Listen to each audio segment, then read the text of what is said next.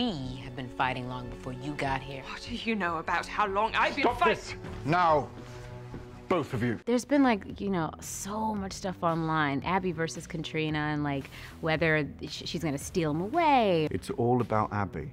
He is completely in love with her. So far, what we've seen, it's not been picking a side, Abbie or Katrina, it's been Ichabod trying to find the right decision, and they just happen to be opposing. Katrina's kind of been the wild card for the whole first half of the season because we know that she's Ichabod's wife and on the side of our heroes. At the same time, emotionally, she's probably the most compromised character. Because we don't know which way she'll side in a lot of these, that's what causes a lot of the dilemmas for our heroes. Hopefully these women are able to come together and become something greater than what they are right now. Eventually, there's going to come a time when he's going to have to choose between the people, and that's not going to be easy.